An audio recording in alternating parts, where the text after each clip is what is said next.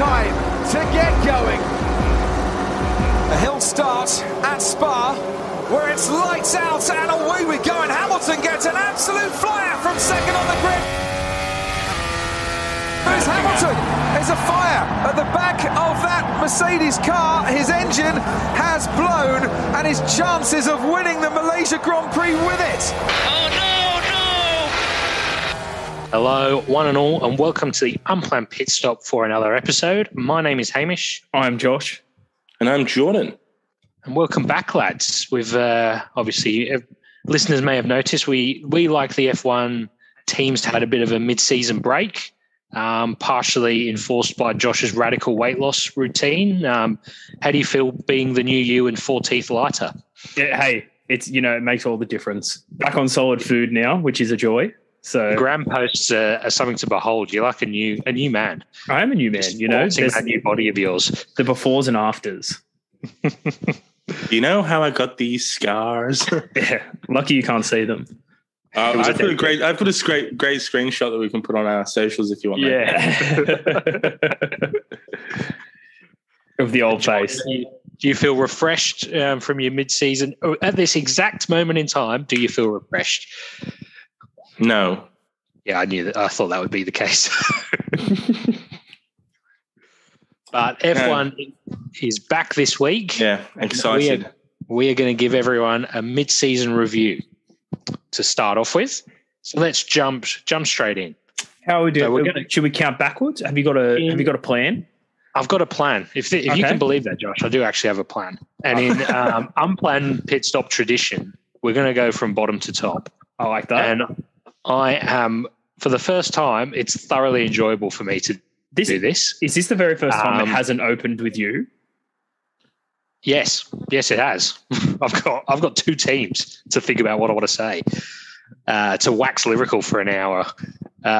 So first up is Haas on 0 points. We've got their 2 drivers, Mick Schumacher, 0 points, and Nikita Mazepin also on 0. Schumacher is in 19th due to the better finishing position. So Jordan, we'll go to you first.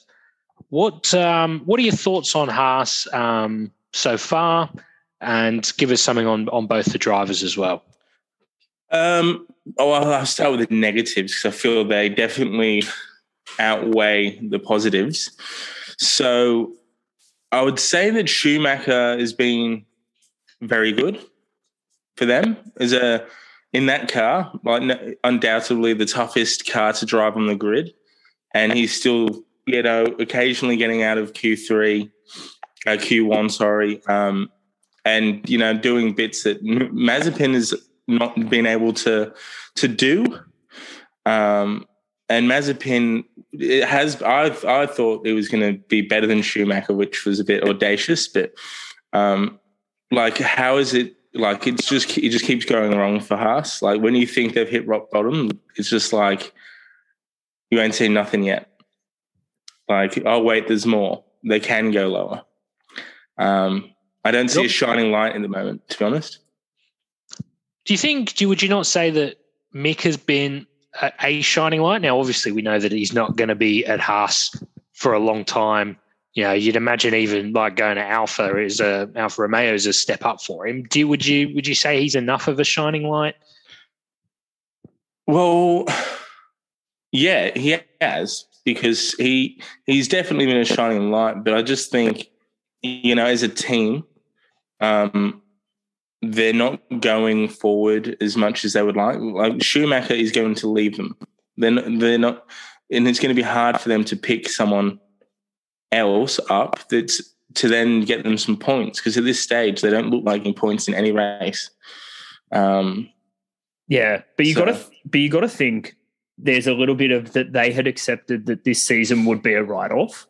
They had openly said that they weren't going to develop, they weren't going to do much. So in a car that was already struggling, last year it was the second worst car on the grid, and to not develop at all or spend any money doing it with 2 rookie drivers, I wouldn't say where they are is totally unexpected. I would say in the pros column, they've certainly had a more settled driver lineup this year. that they don't have Grosjean and fucking Magnussen crashing into one another all the time. I think that helps, but it's like it's a tough season for them. It's a tough season for them when they're trying to get their spot in the sport. They had the excuse, as you guys have said, like the two rookie drivers.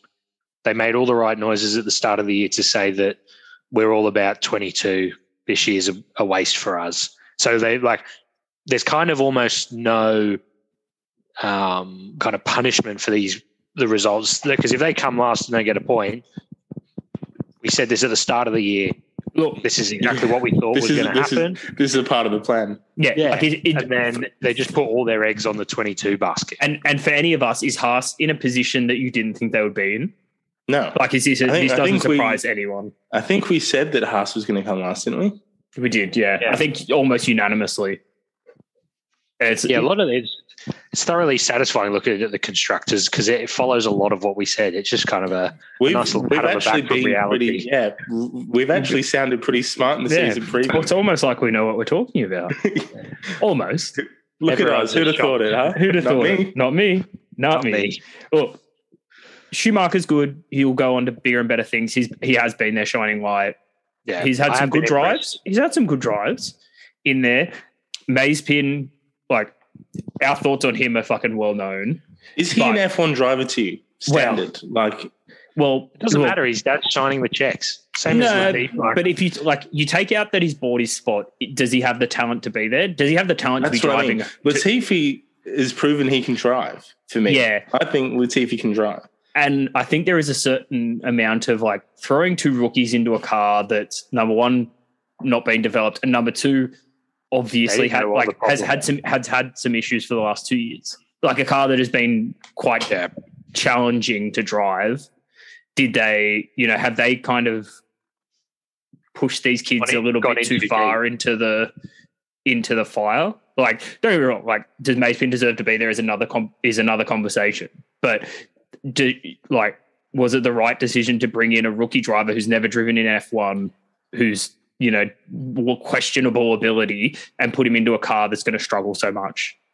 To me, on that, it's the difference between, because Latifi in his first year was slow, but there wasn't the spins. Obviously Nikita's, he's slowed down on the spins, but it's if he continues spinning the car, that's different from being slow. That's a driving talent of these cars, like of the level of these cars to me. But let's move on to Alfa Romeo, another Ferrari-powered engine. Only one thing I have on Haas before Gunter. How long does he last? Gunter's a good friend of the pod. We love him. He calls us every week, lets us know. But what does this do for his legacy? Like for his... Look, I think... Oh, yeah, you go home. To me, he's... basically, the excuse is already done. And I don't think... that team is Gunter Steiner. It should be called Steiner F1 team. It's like they don't invest if Gunter Steiner forces it, gets Haas and Papa Mazepin invested. So while it's not ideal, I think he survives. Do you think he got the money though, or was it Gene Haas that got that money from the Russian mafia?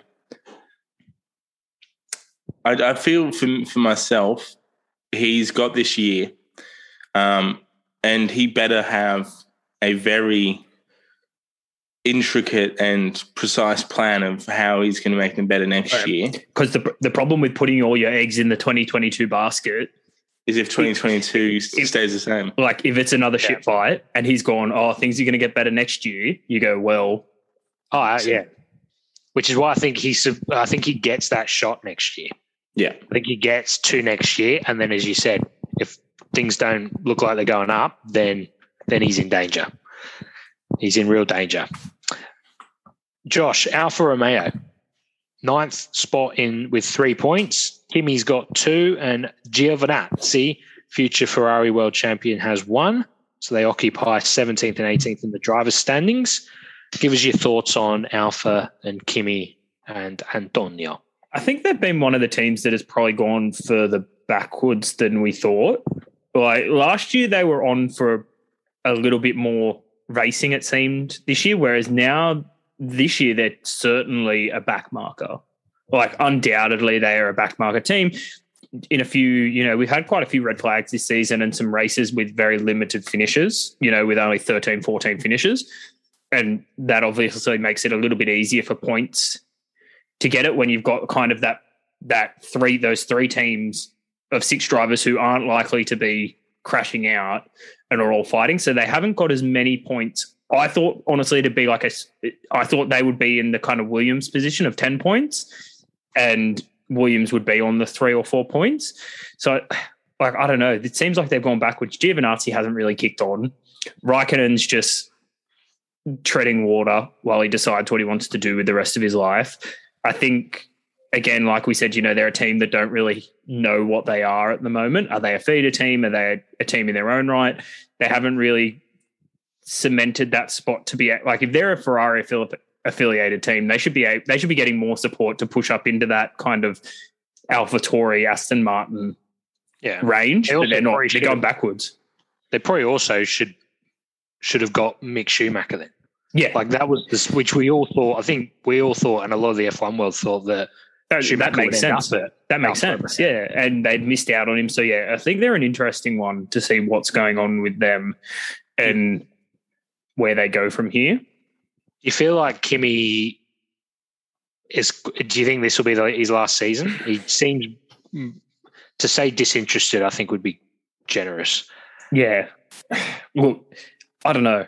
He's such a name and he's a good person to have for the team, I think. I think he's a good name to keep. But again, until they can figure out what they are and where they're going, what's the I don't know where they think they're going as a team. And Ferrari's been able to turn it around. Ferrari have turned it around from the dumpster fire last year. So obviously they've figured out some of the issues with the engine. You would think being a feeder team, they would have a little bit more support, but apparently not. So at the end of the last year, they were kind of like in that 12th, 11th position. Yeah, they weren't too far off the pace. But anything you want to add on Alfa Romeo, Jordan? Or I think Josh covered it off quite nicely. I sort of predicted them to fall, but as Josh said, definitely not as far as they did. I still feel this could be the writing on the wall for Kimi in a sense. Like, this is the one year where he hasn't proven that we're all fucking idiots, essentially. But I guess a lot of that comes down to the car for him. And I don't think he'd be enjoying it too much anymore. Like, is he actually liking Formula One anymore? Yeah, that's very true. Coming around, just basically filling his laps in. You're absolutely right. So on to 8th position. Got a nosebleed. It's the altitude up here. Don't know what it's like. The promised land. It's Williams. Can you believe that? On 10 points. We've got Latifi on 6 points in 15th position, and Georgie, my boy Russell, on 4 points, 16th position.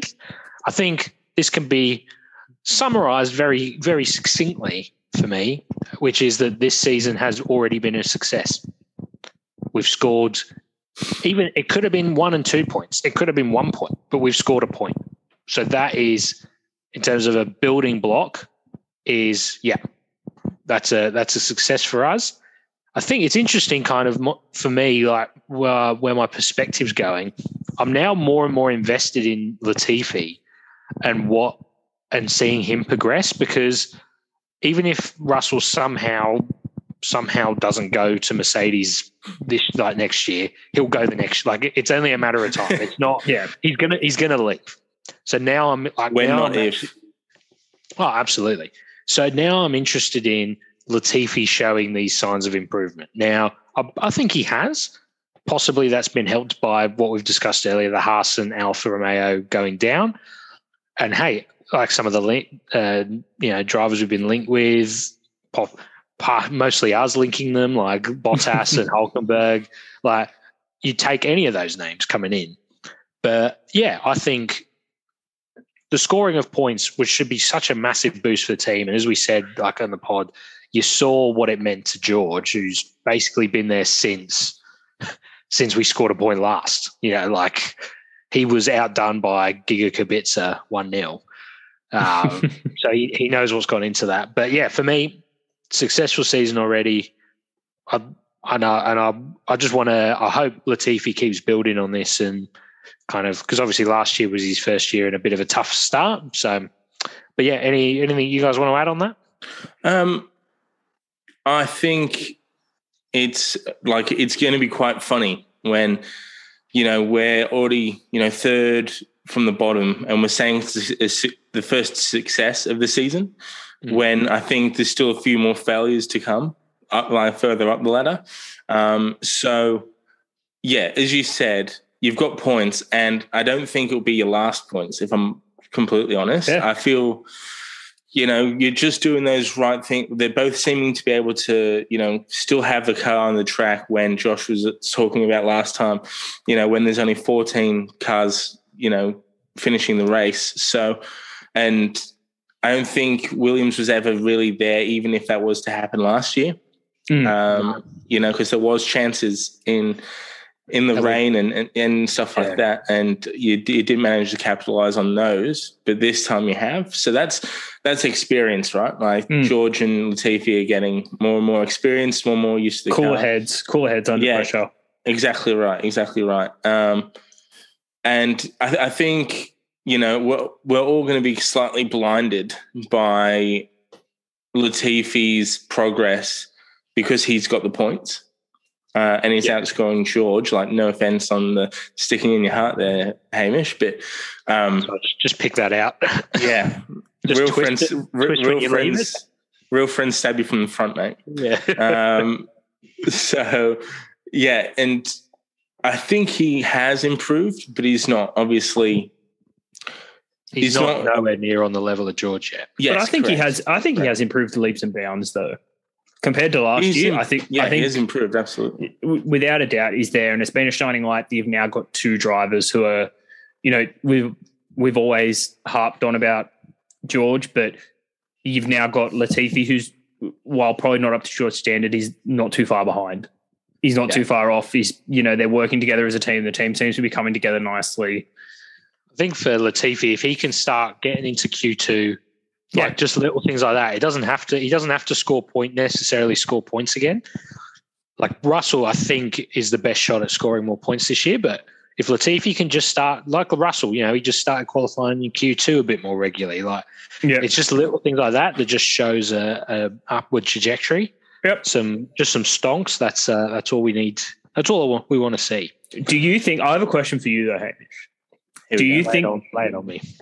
Do you think the change in management has had a bit to do with their success? The change in that's a good question. In the Williams family stepping back and selling it off. Do you think that's had a bit to do with their change in fortunes this year? It's an interesting one. It's hard, and I'm not going to sit on the fence on it, but I'm going to kind of preface things that obviously it's hard to say exactly like the influence that has had. But if you look at it, kind of how I'm looking at it, you look at who they've moved, like they've obviously brought some more people in. Were people in there before under the old regime, under the Williams family, you know, would they have necessarily been moved on, or people come in if they'd have stayed? Maybe not. So I think yes, to be honest, I think that has made a difference. Maybe it's put a bit of a rocket up some people or they've, you know, it's maybe not that the Williams family weren't running it as a business, but when, like, at the end of the day, capital investment for like funds are not there to piss about like, oh, I love racing. It's we're in here to make money. Yep, and success is directly proportional to the amount of money you make. Yeah, exactly. Like, whereas the Williams family are in it because they loved it. Yeah. So yeah, I think yes. Fundamentally, it was just a spitballing question, mate, and I just thought. Frank Williams can't roll over here and he can't anyway. No. So, it's a good point you mentioned on that, because I feel that the new ownership. Have you guys even like read anything or seen anything, or Like I can't even tell you who your fucking principal is at the moment. No, I wouldn't. I couldn't tell you either.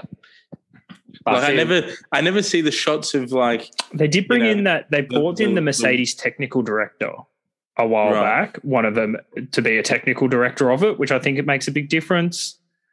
I just don't see them on the pit wall. They don't get the pit wall shots, and I don't see like a post race interview with Claire or something like that. You know what I mean? Like, I think it's because Claire was under pressure so much. That was she was under pressure because of like the poor results. I think that's why she got more attention. Whereas, now I mean, I couldn't tell you who the team principal is either. But maybe that's a good thing. They're just getting their head down and getting it done, as opposed to having a chinwag. So moving on to one of the failures that you mentioned, Jordan, my personal opinion, Aston Martin Racing is in 7th spot, 48 points. Baby Stroll has 18 points and is in 14th. And then Seb Vettel, not honouring the terms of his contract, is on 30 points and in 12th position. Jordan, let him rip, potato chip. What do you reckon? So I come off the back fence. About our favorite. What did Kimmy say? I don't know. Force India, Racing Point, Sport. Yeah, Force India, whatever the fuck they call it. Yeah. No, this is one of for me personally. This is one of the biggest declines. I feel in the Alfa Romeo's up there, but I mean. Proportionally, it's almost got to be the biggest. Proportionally, I'd say it's the biggest. Alfa Romeo, while they've declined, they've dropped a spot from where we thought they might be. Aston Martin have dropped. Like we thought, they would be fourth, in that fourth, third, sniffing for fifth. Yeah, or like from fifth up. Yeah, and they're in 7th, and by 20 points. By 20 points by a definitive margin as well, and they're off the back of mainly 2 Vettel third places. Well, 1 third place.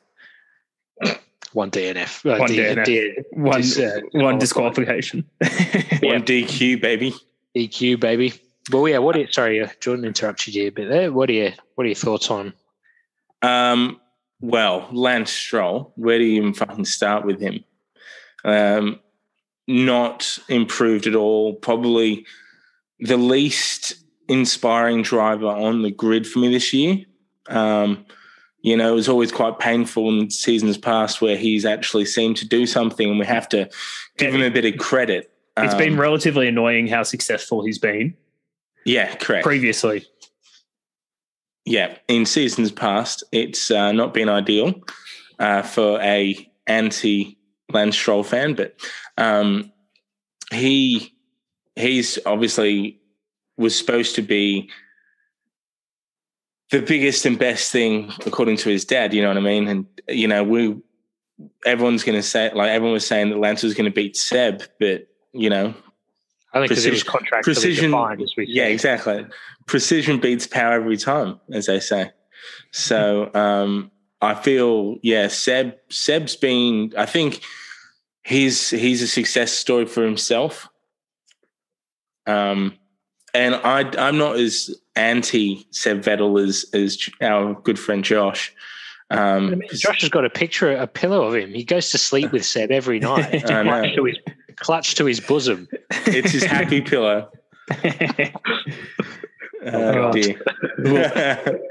Moving on quickly. Well, you would have to say from Vettel's perspective, it has been a bit of a revitalization. We questioned it at the start, but he's shown some of that old wily F1 veteran that we expect from people like him, from people like he's moving into his Alonso years. Yeah, he's moving into his Alonso years and that wily old veteran. And he's wrangled the car into 2 podium finishes. Yes, one was disqualified, but he still wrangled that car to a 3rd place finish.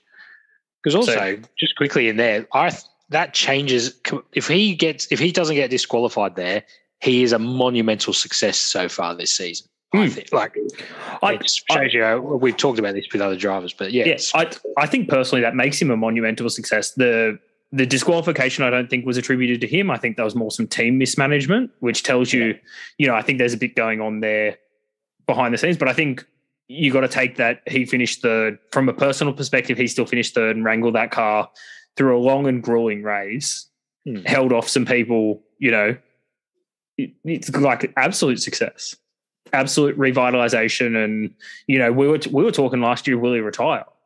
Like, is it, when he didn't have a driver, like, does he pack it in? Has he had enough? And he's just kind of bounced back. Can I ask you something, Josh? Oh, of course, mate. Is your lovely partner sitting in the next room? Are you trying to win some brownie points by swinging off Seb like this? No. Really out of character. Someone's getting lucky tonight. Hey, get out the happy pillow. Get out the happy pillow. But look, you just got to take it as they go. Far be it from me. I call a spade, right? And I call you a cunt. Yeah, and there you go. Speaking of Gunter, though, being in trouble, do we see some pressure being applied to Otmar, the strangely named American-accented Austrian or wherever he's from? I think he is in some hot water. I think you could see from the last Drive to Survive the fear that he had around, Lawrence Stroll. I would say that he's up there. He looks like a man who's promised someone the world and knows he can't deliver it. Yeah. He's like, I lied through my fucking teeth to you, and now I'm out of ideas about how to bring that to fruition. I think, and I'm sure we'll talk about it, there's been some undoings in the Aston Martin-Mercedes relationship, which has led to the car probably going backwards. Being found that they're not allowed to use just old parts from the Mercedes probably didn't help, but I think that their entire development strategy probably relied on a bit of them being able to co-opt certain bits, and their entire strategy has come undone a little bit, and that's, seen their market return to form in where we think they should be. Also, do you feel as though, now this is obviously, I think I know the answer, but I'm going to ask it anyway. Do you ever see a scenario where Lance Stroll gets punted? Like, because his dad's obviously pumping serious money into that. Now, there's an amount of money that is, when you're a billionaire, I assume, not being a billionaire, there's an amount of money that you can go, yes, I can live with this. I can, my son wants to be an F1 driver. Maybe he is kind of basically good enough, but possibly, if it guarantees him a seat, cool. I'm happy with that.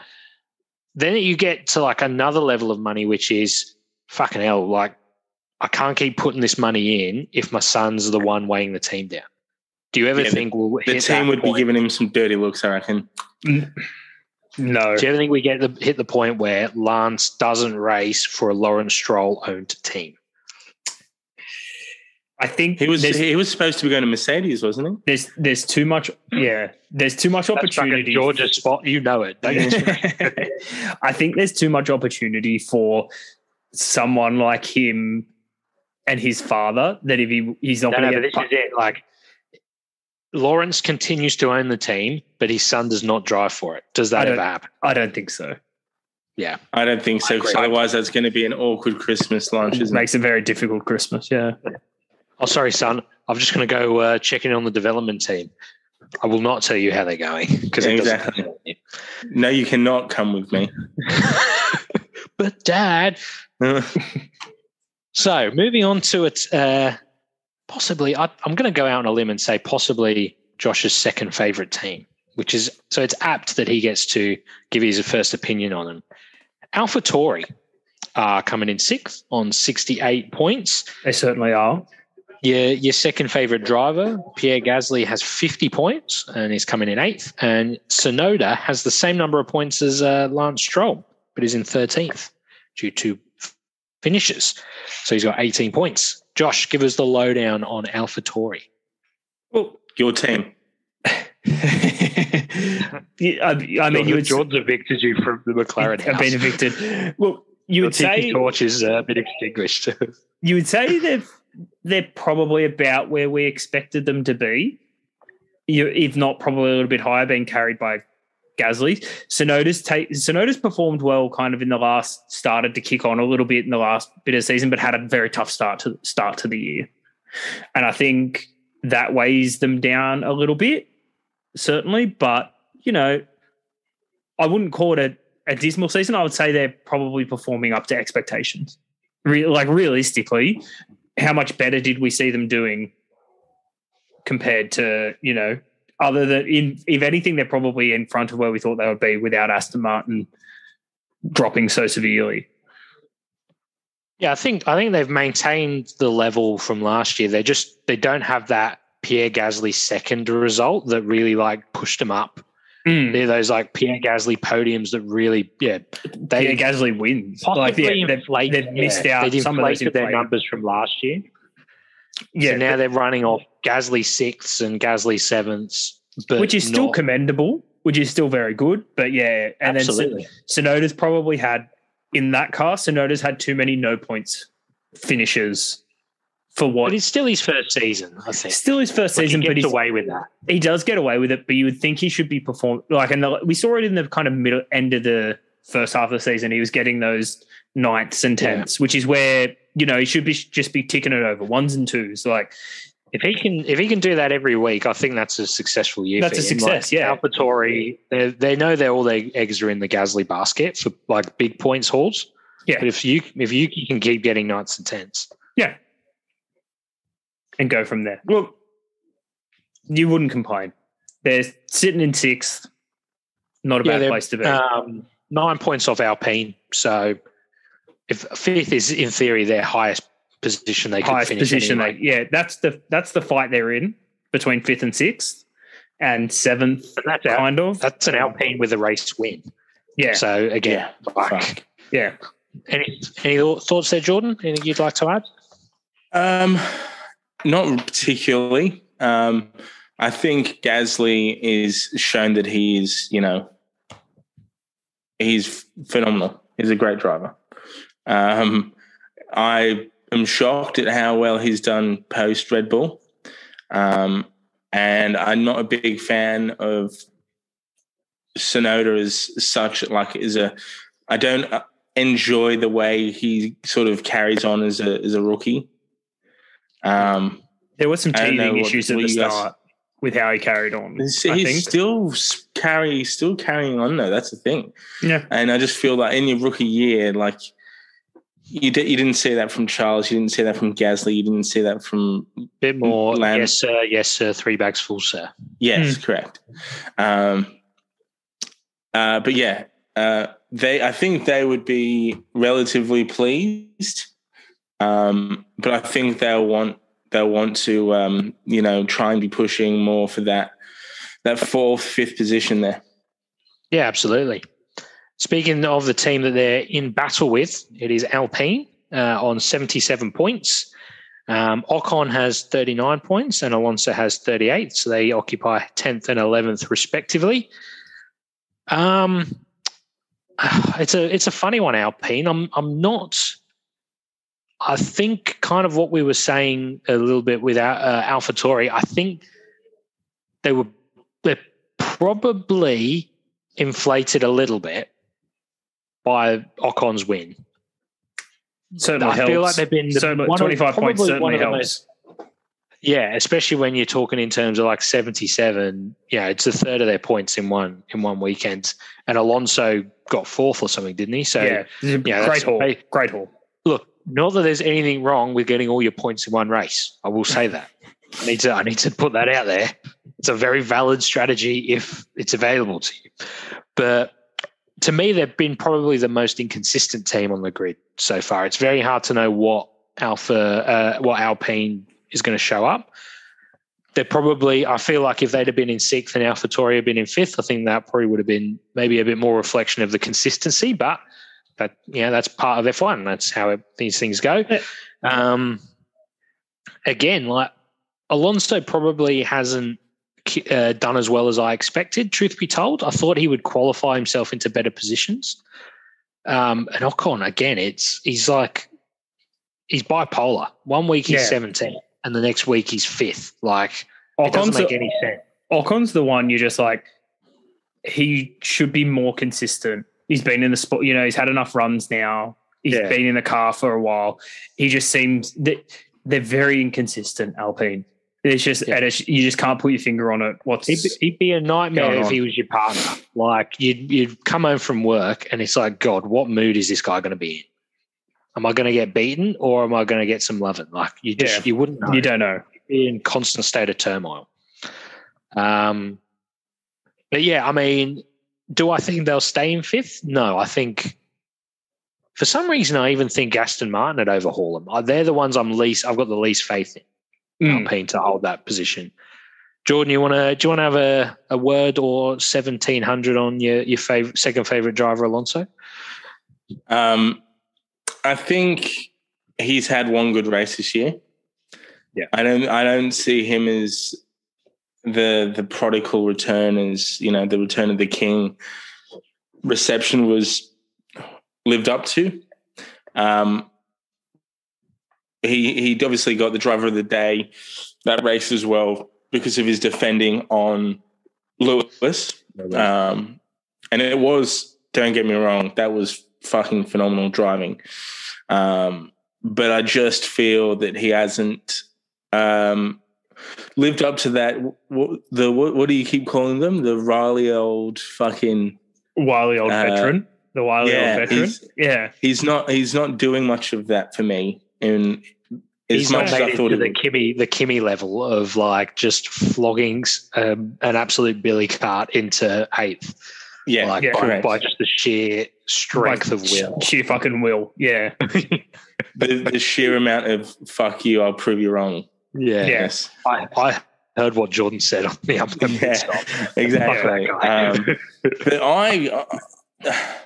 I'm a little bit different on Ocon than you guys. I think he's been their best driver, and yes, okay, he won a race, and that's always going to help the points. But I believe that he's been pretty good this year. Like he's been a lot better than what he was in previous, and he's really starting to get in sync with the car. I feel, he's now comfortable, and you can sort of see it in his driving. I think he's from what I've seen, he did all right in practice yesterday, like last night. So I think he's going to be the one that's going to, if they're going to stay in fifth, he's going to be the one to do it. To kick on. Yeah, without a doubt. Completely agree there. And next up, we are on to McLaren, who I will say it's more of a tied. They're in fourth spot, but they're tied on points. So I'll get that one out of the way for you guys as a little freebie. But McLaren, Jordan, you're up. You've got 163 points. Danny Rick has 50, which is pretty good, not bad. And Lando Norris, so he's in ninth, and Lando Norris has 113 points and is sitting third in the drivers' standings. Jordan, give us your thoughts on all things McLaren so far.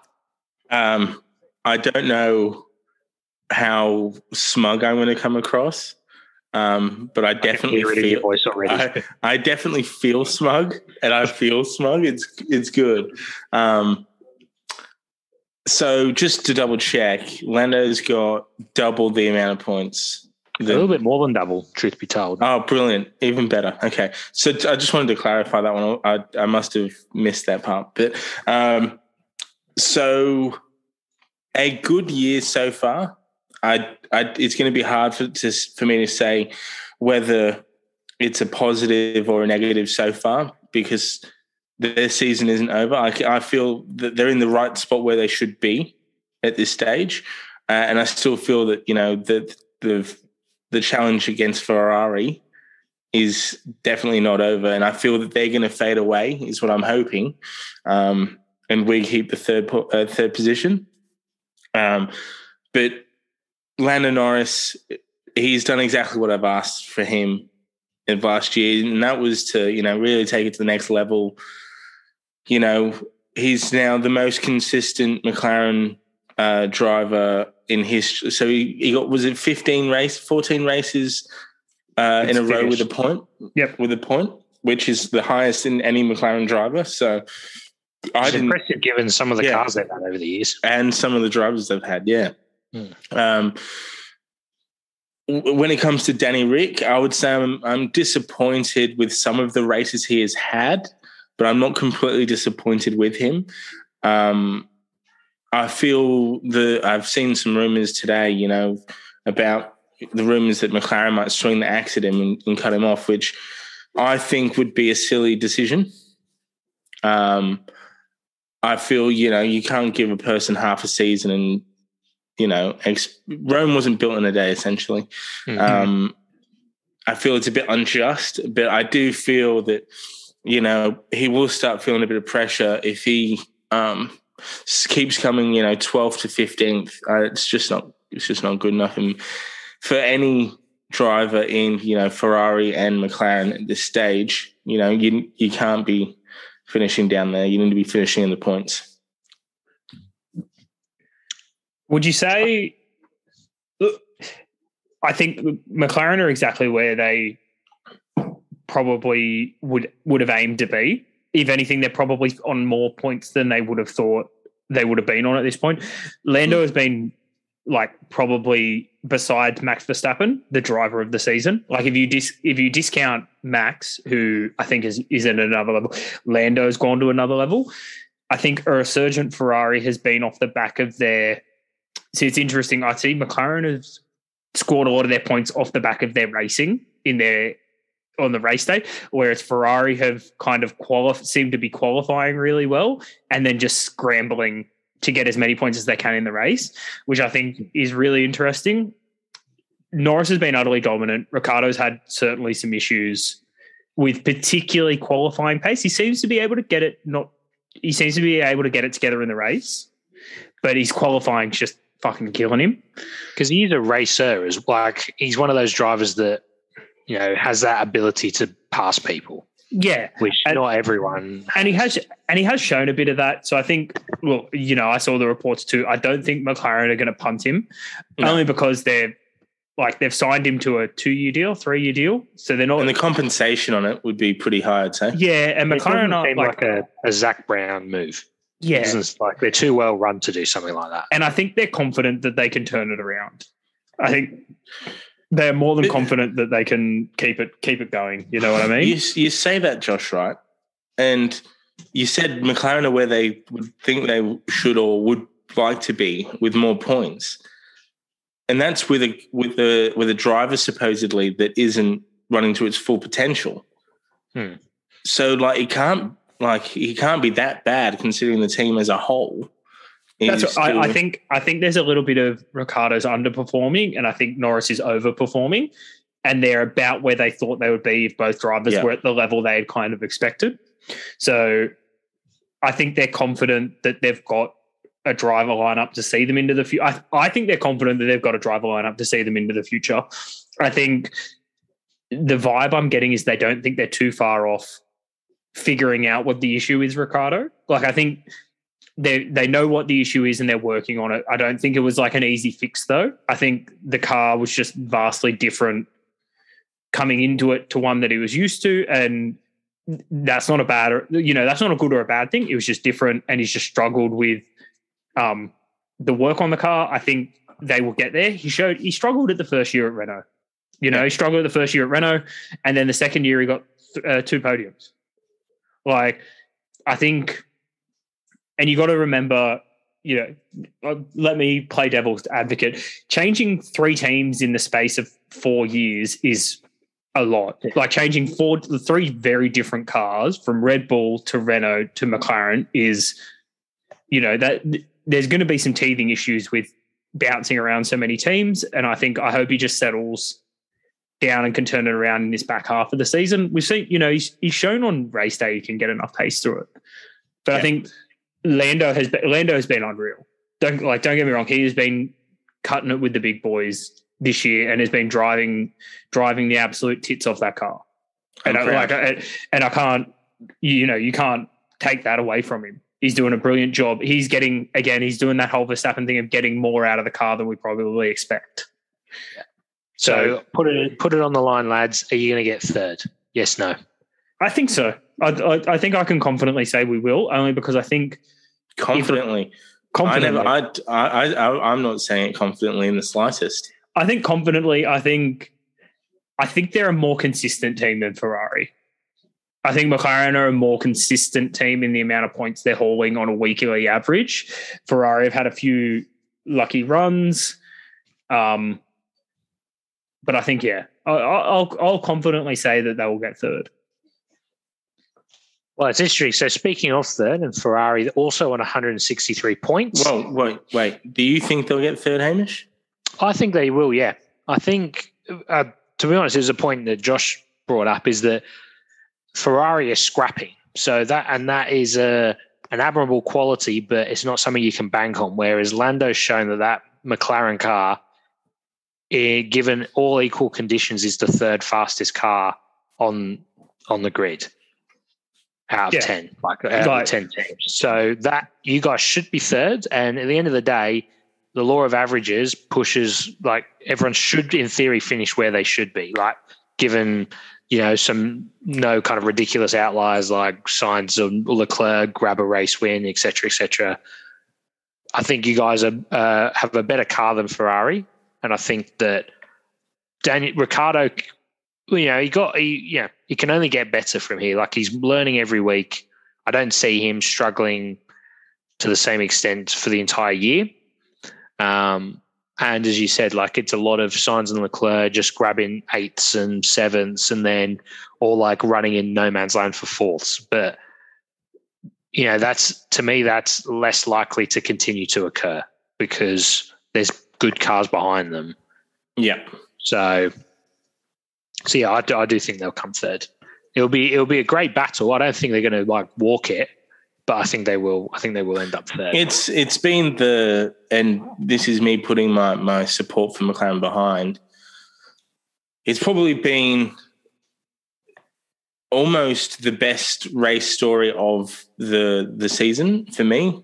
Don't get me wrong, the Max and Lewis stuff is what we've been wanting. But the battle for third is equally as thrilling in my eyes. Like, it's been, I think it's a proper team battle. Like, that's what I mean. It's Ferrari and McLaren. You know what I mean? Like, and two, because it's so much history. Yeah, so much history behind them, and between them. For the sport. So great for the sport. Yeah. Great for the sport. Makes a great story. Makes some great storylines. It's great matchups all over the field as well, which is exactly what we want to see. So speaking of Ferrari, 163 points as well. Complete kind of opposite in terms of driver points to McLaren. Sainz on 83, Leclerc on 80, which kind of shows you they're kind of scoring at about the same rate. That includes a third for Sainz, and Leclerc's got a couple of podiums. So, Josh, why don't you lead us off in terms of Ferrari and your thoughts on them this season? Well, I would say they're up there with an absolute success story compared to how they went last season. Like, last season was the worst season in Ferrari's history. Like, awful driving, awful. The team was just imploding internally. No strategy. Stops. I think they've certainly kind of condensed what they're doing, and they're qualifying really well. They seem to be qualifying really well and getting up there. Their race pace has been, I wouldn't say they've fixed all their strategy issues, because their race pace certainly is where they're... Shows otherwise. Like, they're qualifying better than McLaren, I would say, as a team, but then their racing is... They're holding on more than... They're getting into a good position, and then let's just hold on and get as many points and go for a 5th and a 4th. Like, that's what they're currently doing. I think Sainz has settled in quite well, would be what I would say. Yeah.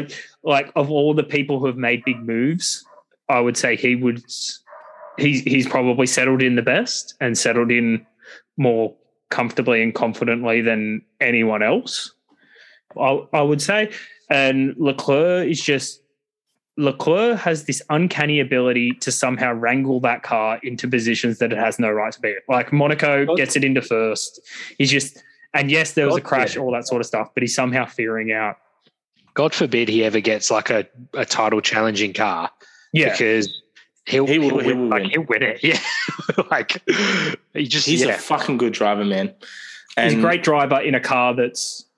Do you feel like he's almost gone underrated just because of how poor for the Ferrari car has been in the 2 years he's been there? Undoubtedly. Undoubtedly, he probably deserves more credit than we give him. Well, we sung his praises last year for sure.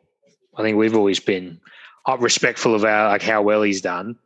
Because I think as well, I'd have to agree with you, Josh, because I think when we all said, now I don't want to speak for everyone, but I think when we said at the start of the year Ferrari should be back in the fourth, it was more from they can't continue to be this bad, as opposed to we definitely know that they will get better. Yeah. So you're right. I think they're definitely a success story in terms of how well they've done. I think that was a good point there, Hamish, because we didn't know how far, how much are they going to improve is going to be defined, obviously, on where they end up sitting. Like we pretty much said they weren't going to be challenging for world championships with McLaren and Red Bull as Mercedes and Red Bull at the moment. Getting ahead of myself, getting a bit excited. But I think this is the best improvement they could have had. This is the best case scenario for them. From last year finishing fifth or sixth or whatever they finished last year to come up to third, and like the third, fourth battle between McLaren and Ferrari, there's a big gap between fourth and fifth. Like, they've cemented themselves in that top half. And yes, long term, they want to be a team that challenges. They're a team that should challenge for a world title. Like long term, that's what they should be. But, they're on the right direction and they've made leaps and bounds returns in that they're fighting with McLaren for those, they were never going to jump straight back up. Yeah. It was always going to have to be incremental. And I think for me, and this is the hardest part of it all, is there is actually a Ferrari lineup that I thoroughly enjoy. Yeah. I love Carlos. It's annoying. It's been well documented on this podcast that we like the Spaniard. We like Sainz and we like Leclerc. We do like Leclerc. Yeah. And I think that's the thing is I've never liked Ferrari. I've never been a Ferrari fan. And I think only because my dad used to like how Schumacher was, and I was like the anti-Hamilton brigade now, you know what I mean, when I was a kid. Yeah. So Sainz, what a seamless transition of Ferrari he's had. I don't think that can be overstated. No. He's got more points than Leclerc, did you say? Yeah, 3 points more. Wow, like that's seriously impressive, right? And I'm happy for Carlos. And I think you boys said it perfectly. Like Charles Leclerc in a Ferrari of old would potentially and probably win the world championship for me. Yeah. Oh, if he gets a Ferrari that can challenge Mercedes, if they somehow could start cheating again, he'll be world champion. Legally cheating. Like if they figure out a way to cheat within the rules again, they will be world champions. Like without a doubt. But that'd even be a great fight. Leclerc versus Sainz for a world championship. Sign me up. Yeah. Yeah, that's good. Absolutely. That's good TV, mate. That's good TV. Sign me up. Speaking of the world title, the first team that's really challenging for it, and next on our list is Red Bull on 291 points, with Max on 187 in second place in the drivers, and Perez on 104. I'll tell you what, if we'd have done this mid-season review 2 weeks earlier, this literally would have been Christian Horner's wet dream, throwing in a donkey and Jerry Halliwell somewhere. Like, this is exactly as good as it could have got. Now, obviously, the last two races, I think they got 5 points in total or something, which has brought Mercedes back into it, which we've obviously discussed at the time. But they're still in a position. I don't think it's never been mid-season and they've still been in it, I don't think. Well, but in like this period of Mercedes dominance. So it only takes another good result. Like it takes a Max win or a Perez win to get get them back on the road and back kind of chugging along. I think, as you said, Josh, before, Max has probably been the revelation. Like he stepped it up again, and he's clearly rattled Toto and Lewis. Like they clearly didn't expect this to be coming from them.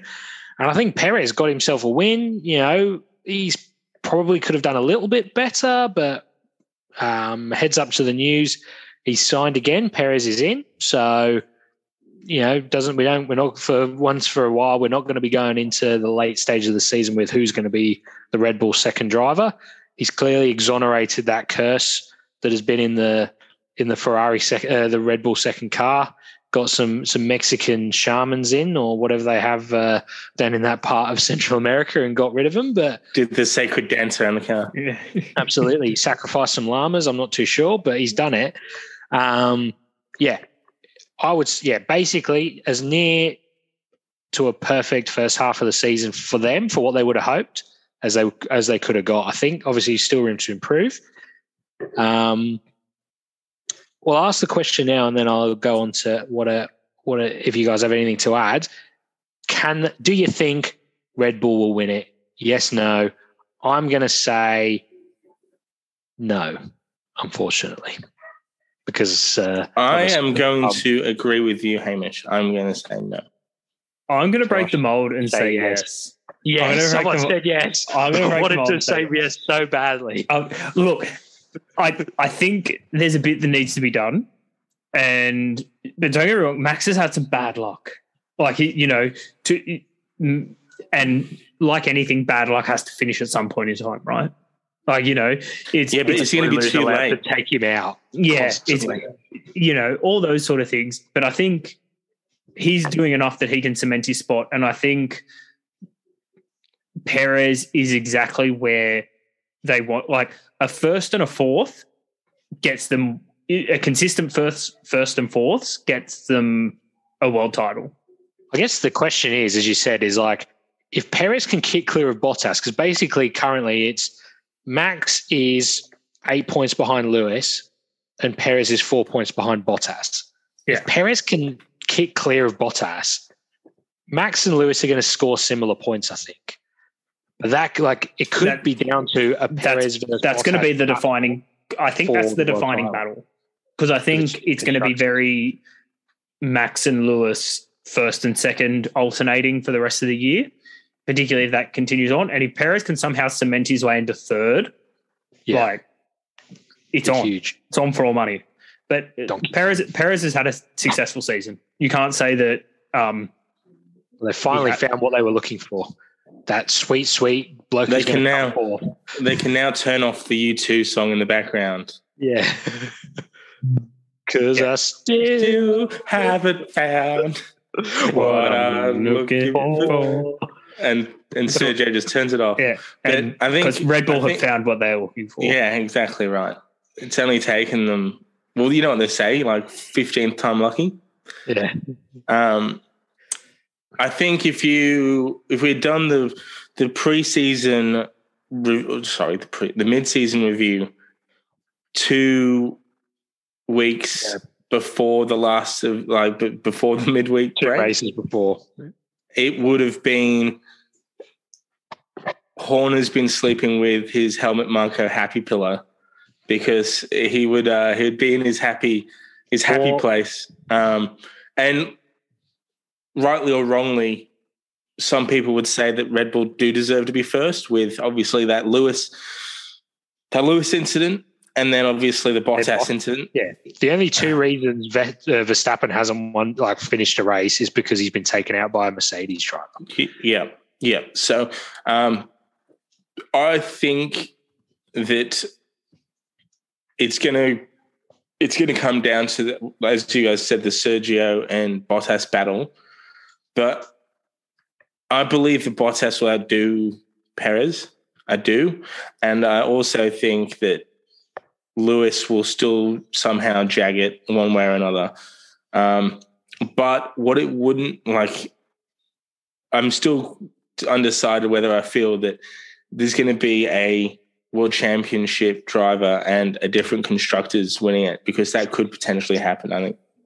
Be tasty. It would have been a sweet while because Vettel cleaned up all those at Red Bull. It's been a really long time since we've had different. It'd probably be back to.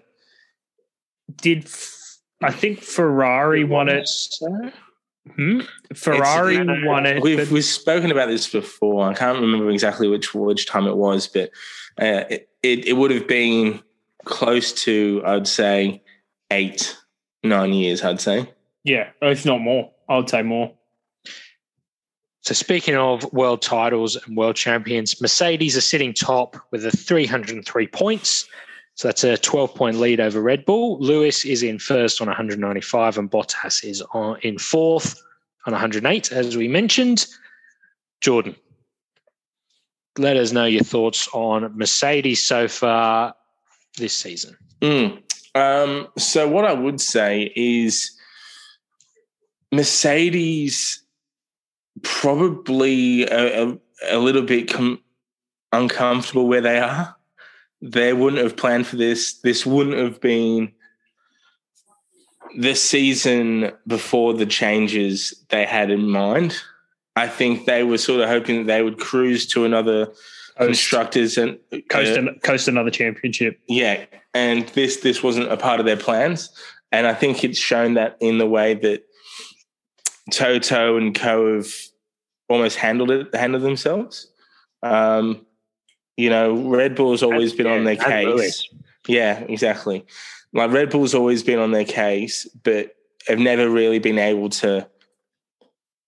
It's been like a puppy dog yapping at someone's heels. It's cute. Yeah. And you're like, oh no, I could be in danger, but I'm not. Whereas now, exactly. It could actually bite my fucking hand off here. Yeah. But I think Lulu, as much as people hate him, just has these moments of brilliance and just championship driver experience that he will just pull something out of his ass and drag him out of the problem that they're in, he just seems to do it. And the more people whinge and moan about him, the more he seems to do it. So I would say this year more than any other year has shown why Lewis is a world champion driver. The hate fuels him. But it's other years where he's just coasting, he's in the best car. But this year there's been times where he's had to get through the pack and do some things. He's arguably not in the best car anymore. Yeah. And you're like, well, fuck, he's still cutting through the pack and getting past people with just these silky smooth moves. And you're like, well, fuck. Damn, son. And you look at the fact that Bottas is fourth, it kind of shows the difference in quality, doesn't it? Like, Lewis is still first, even though, as we said, they're at least on par, if not the Red Bull's a bit better. But Bottas is now fourth and behind Lando as well. He's not behind the second Red Bull driver. He's behind McLaren. So says a lot. And so that, I think, wraps us up for the mid-season review. So do we feel just quickly, do we feel that other than the McLaren and Ferrari switching around and Josh saying that Red Bull are going to win, do we see any other changes, outside the top four? Look, I think that Aston Alpha Alpine battle could be like it is now. Someone jags a big result. There's rain somewhere and someone jags a fourth. Like that could be volatile. Yeah. I'd like to hope that Williams stays in eighth. So anything lower than that, no, that's set in stone, I'd like to think. But I think that seventh, sixth and fifth, I think will be a bit tasty. I don't think there's any worry about you losing that eighth, Hamish. Yeah. I think touching anything. Aston are the one who probably have the capability to make changes that can change things. Better, yeah. Like they're the ones that have the capability to somehow cause some havoc in that Alpine Alpha territory. I don't think they will. I don't think they will, but they're the ones that could. Yeah. Like they're the only team that have the ability that's drastically underperforming what they're probably capable of. as I would say. I don't think they will, because I think there's bigger problems there, but, somehow they can steal some more brake ducts or something like that, and, they're up challenging for 5th and 6th. Yeah, absolutely. So jumping into a quick bit of news before we preview the Belgian Grand Prix. As we mentioned before, Perez is now staying at Red Bull. Alonso is also staying, so gets another run round, which I guess maybe wasn't as kind of clear-cut as we thought. The Japanese Grand Prix, unfortunately, much like the Australian Grand Prix, is off for another year, which is a shame. Again, due to COVID, well, more because of the COVID cases there than the quarantine issues that we have in Australia. Drive to Survive, Season 4, baby. We're back on. I mean, I think that was never in doubt. Anyone? No. Making far too much money from it, I think. Yeah. Two quick ones I think I'd like to discuss with you guys quickly. First one would be, looks like Red Bull have come out and said that they're basically going to have grid penalties towards the end of the year because they've lost their second power unit in the crashes in each car. Is that a shame? Do you think that could possibly cost them in the world title? It'd be a shame if that decided it, but do you think that could cost them? I think everyone's going to cop them, mate. Yeah? I don't think they'll be the only ones. And we did discuss it, that, I think they do have to come up with a solution for the limits on power units and gearboxes and that are destroyed due to crashes and whatnot. Yeah. But I mean, it'd be a shame if that's something that defines the race to the Constructors' Championship. If it's that. I think that's it's good from like a budget point of view, and we agree on that. But you don't want it to be deciding who wins and who loses. We don't want that to be the difference between who wins and loses the world title. Yeah. Absolutely. And then second, actually on that point, Binotto's come out and suggested that the team at fault for the crash should pay for the crash damage. What do we think about that? Do we like that idea, or look, it then means that a ruling has to be made on whose fault it is for every incident. Yeah, I think it means that there has to be a lot more input, and penalties and decisions become a lot more. There's a lot more stakes.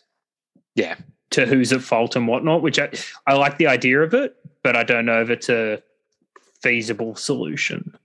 Absolutely. I don't know if it's a feasible solution to make racing. Does that make racing better? You'd like to think that it kind of evens out in the end. Like you cause some crashes, sometimes you're on the end of some crashes. Like I think we don't have net. It's 50-50. Yeah, Kobayashi's not racing anymore, so I don't think we have to worry about too many people always causing accidents. So absolutely. Well, it's Spa weekend, lads. The Belgian Grand Prix is up with that beautiful Eau Rouge corner. Let's do a kind of a quick preview of that. Obviously, there's already been 2 practices, and firstly, McLaren laid on us. What are your hopes and dreams? Did Danny Rick have all right qualifying pace? Stinkers. Not great. Right. Not great. So I don't know. Must be the beers talking. What are your hopes and dreams from this weekend? What are you thinking? Who wants to lead us off? Well, I hope it's not. We don't pull out the results that we have in practice. That's for sure. But as Josh alluded to in the McLaren piece, it's the race day that McLaren have been able to sort of find something. So seeing Q2 doesn't really worry me too much. Yeah. And you got to remember, Ricciardo and Norris have now had a fair amount of running at this circuit. So you got to think their practice is not so much about pace. It's more about how they're going to run the race. So I'm not super worried. I think qualifying will be very interesting. Yeah, I can't wait for that. It's going to be good. I don't think it's going to be I've got a really bad feeling about this weekend for some reason, and I don't think we're going to do as well as we are. So I'd be happy with just double points. Just keep doing the double points, man. You sure that's not Derby Forest clouding your judgment there, Jordan? It could quite easily. It could quite easily. It's going to be a tough weekend of sport for me, I think. Ever the pessimist. That's it. I'd have to agree with you, to be honest, in terms of Williams. I don't think we've ever really had a good record recently at Spa. It's a high-speed, high-power track. And, unfortunately, I kind of see us around the 15th, 16th. If we can even nab like an 11th or a 12th, I think that would be a big win for us personally. Who do you see as winning the race, and who do you see? Well, obviously we'll get to our prediction soon, but who do you see being a bit of a bolter from doing better than maybe someone would expect? I'll go with Alpine. I think they'll have a good weekend. I think they've got the a bit of a tailwind. Yeah, they've chomping at the bit to carry on that famed form that they've seemed to have found. Yeah, I'm as much as it pains me to say it, I'm probably with Cook on this one. I think Ocon's on probably for a big weekend. He's carrying a lot of swagger into it. So I think, one brings two. I think they'll perform well. You've been playing a bit of cricket, Josh. One brings two. One brings two. But I think over in ones and twos. I think they've got the mix of Ocon, who's on a bit of a run of form, and then Alonso, who's someone who's got more experience at this track than arguably anyone else on the grid. And it is the track. It's a high-speed track. It's a very technical circuit. I think, that helps. That makes a big difference. Absolutely. For some reason, I can't quite tell you why I've got Aston Martin in my head. I feel like I'm just buying into that Mercedes power unit, truth be told. But I've got a feeling that they could, I don't say hopefully. Got a feeling they could do a bit better than their previous results has shown. Rightio. Prediction game time. Josh. Yes. You are currently in third spot. Lay it on us for your predictions, please. So for qualifying, I'm actually going to go Verstappen, Bottas, Hamilton. Wow. Okay. The lesser seen Verbot Ham. Yes. And then for the race, I'm going to go Verstappen, Hamilton, and I'm actually going to go Ocon as like a bit of a curveball to get a podium. You really don't want to win this. Making up like someone to come third. So, you go. Defend yourself. I think Alpine will kick on a little bit. I think, high speed technical circuit. I'm not drinking that much Kool-Aid. There's always a few accidents in Belgium at Spa. He finished that strong zero he dragged, and now it's on for all money. Look, he's written himself off. That's it. So I'm assuming your best of the rest is Ocon? Yep. And so who's your bold prediction? What's your bold prediction? Sorry. Well, I think that's pretty fucking bold. I'll let him choose another one if he would like to. And I think, like you, I've got an inkling Aston Martin for a double points finish. Is that bold enough? I think. Off their current form. Aston Martin double points. And who's your fastest lap? I'm going to go Max. I think Max is going to blitz it a little bit and off we'll go. Off we'll go. Lovely. I'm up next in second. So for qualifying, I'm going to go Hamilton, Verstappen, Bottas. And in the race, I'm going to go a bit boring, Hamilton, Verstappen, Bottas as well. I think my best of the rest will be Sainz. I don't quite know why. I was kind of tossing up between him and Lando, but I think Sainz will get the chockies. I'm going to say, can I say Gasly in the top 5? Is that a bold prediction, or is that? I think that's bold. I think that requires a few DNFs and a bit of wily racing. So I'll give you that. So I'm going to go Gasly top 5, and my fastest lap will be Hamilton. Rightio. Jordan, lay it on us. I'm going to go Bottas, Verstappen, Hamilton. That's interesting. Bottas, Verstappen, Hamilton. You just said Ocon's coming in third, bro. Just let's not throw stones. Glass houses and all that. Yeah, for the race, I'm going to go Verstappen, Hamilton, Bottas.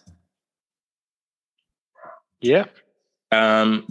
My best of the rest is also going to be Sainz. Yeah.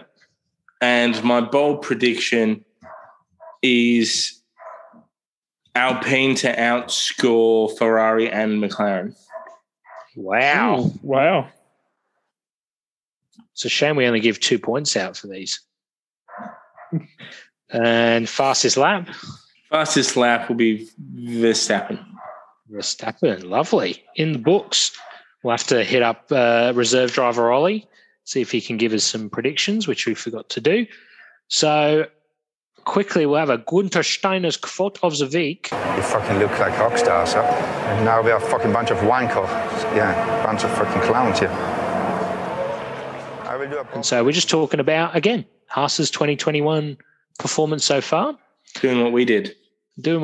I think we did the best we could up to now. I mean, we knew and we weren't shy telling people already last year it would be a transitional year.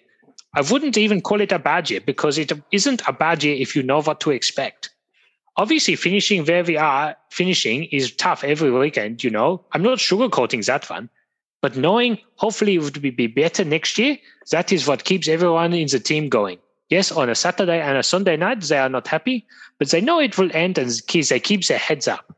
You know, that's the only thing I can ask these guys for. Just every time we go out with this car, do the best they can because it will be very precious for next year. If you slack off now and say, we were not anywhere anyway, who cares if we are 10 slower or not? But next year, a 10th will be a big difference. So everyone is still focused to get the best out of what we have got. And that's the only thing we can do in a moment. Apparently, when we decided what we do, so this is him talking to Gene Haas. When we decided what we would do, I made it clear this would happen. And he told me, you weren't wrong, Gunther, that what you told me last year. I mean, I'm doing this for quite a while now, and I would say I could see it coming. So apparently Gene isn't giving him high fives on a Sunday. Poor old Gunther. All right. And unfortunately, it falls to me to wrap us up for the week. So that is the checkered flag for another week on the Unplanned Pit Stop. Do you have any more to give us on the race, Cook? Hamish unfortunately had to drop off as we live in this world where he's under the thumb. Exactly. We can now rip into him for the next 5 minutes without him knowing. It's going to be a good race. I'm glad it's back, along with the F1. Give me your I'm playing off the cuff here, playing unplanned here. Give me your bold prediction for the rest of the season. Give it to me. A bold prediction for the rest of the season. Doesn't have to be anything in particular. You know, I'm open to it. We're not playing for points for anything, but give me a bold prediction for the rest of the season. We've given everyone a rap. We've slapped everyone on the wrist who's not performing up to standard. Give me one. Lando Norris will come third in the drivers' standings. He'll cement his spot, third place. Yeah. Interesting. Yeah. Okay, that's fair enough. What about you, mate? I think Alpine will cement themselves in fifth place definitively. I think you're right on that as well. I don't know if that's Super Bowl, but I think they will define themselves in fifth. I think there will be a gap. I think it will be first and second, third, fourth, fifth, and then the rest. Well, that's normally how standings work. That is normally how standings work, but I think there will be quite a gap between fifth and sixth. Yeah, agreed. Would be my one. So, we look forward to it. Racing's back. Racing's back, baby. Bleed it through. So that's the checkered flag on another week of the Unplanned Pit Stop. Thank you very much for listening. As always, you can find us on the socials at the Unplanned Pit Stop on Facebook, at the Unplanned Pit Stop on Instagram, and at UPitstop on Twitter. Give us a like, give us a follow, give us a subscribe.